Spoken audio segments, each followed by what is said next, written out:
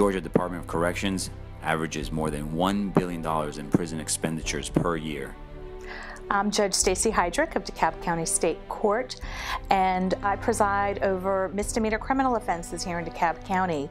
We offer what is called an alternative path program for youthful, nonviolent offenders, and we bring them into court every month, usually as part of their sentence, for an opportunity to hear from some successful members of our community.